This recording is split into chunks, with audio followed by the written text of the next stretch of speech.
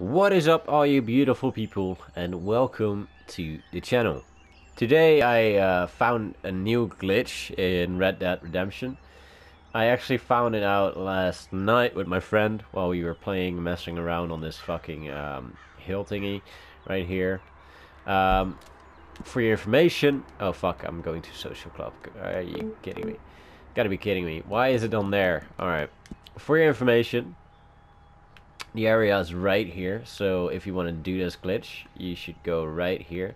It's right above Little Creek River, so just go there and you'll find the spot. It's really not easy to miss at all. You should like, if you come from that road, you see it basically. So you just come up this mountain and you pick up your lasso. You also need a dead body. It could be a dead body of your friend, yourself, or an animal. It doesn't work with horses.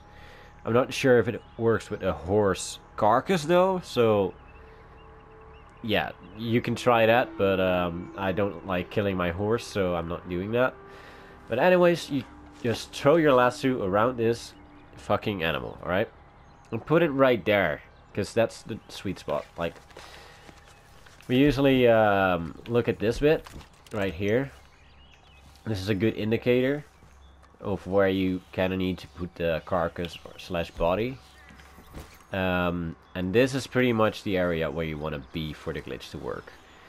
It might not work the first few times, because it's kind of a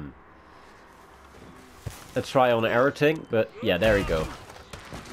It launches you up and then just fucking throws you down. It's the best shit ever. I fucking love it. So let's try that again. Alright? So the body right there in this area. Indicator right here. This little weird patch of land. Then you go here to the edge. You stand a bit in front of the edge so you have the space to walk backwards. And then just walk backwards. And there you go.